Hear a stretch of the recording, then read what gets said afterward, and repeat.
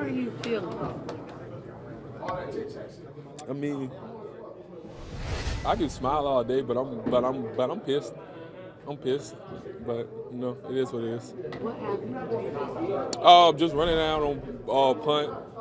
Um, tried to accelerate again, and felt a little pop in my hamstring. But Do you think that's maybe a result of just not having really pushed yourself to football speed in the past year? it's hard to say. That's really hard to say.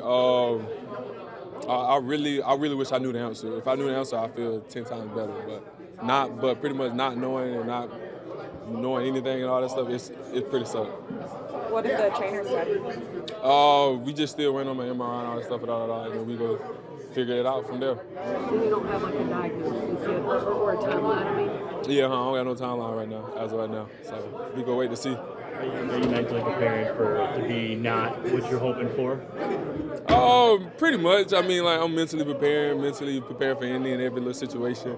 Like, yeah, this sucks. Dang it, my mother would be mad at that. But it is what it is. Like I'm trying my best to smile, keep it pushing, all that stuff. But it's hard. I'm not gonna lie to you.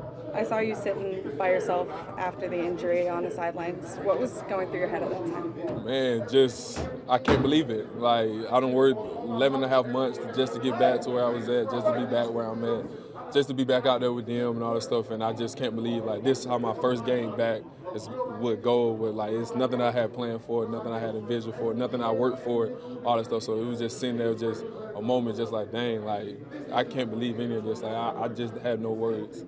Did you know it was right away? Oh yeah, I knew immediately. Like the moment when I tried to decelerate, I felt it. I was like, oh man, this is a hamstring. Like I knew off the rip what it was, how it was, and all that stuff. Because I don't have so many hamstring issues, so I knew immediately. Like, yeah, man, this is not good.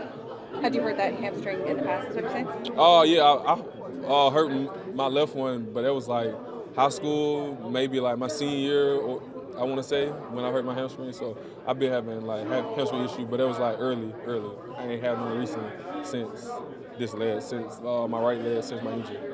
I saw Campbell and Jones come up to you too and kind of give you a pep talk. What were they saying? Man, just keep your head up. Like they know how hard I don't work. Like everybody know how hard I work, how hard I don't bust my tail just to be back and all that stuff and all that. Just hold your head up. Like it's okay to be down. Like trust me, I was down bad in Denver and all that stuff, but I knew once I got back here, it is what it is. Like it's time to move on. It's time to focus up and get better and just try to be back with the guys.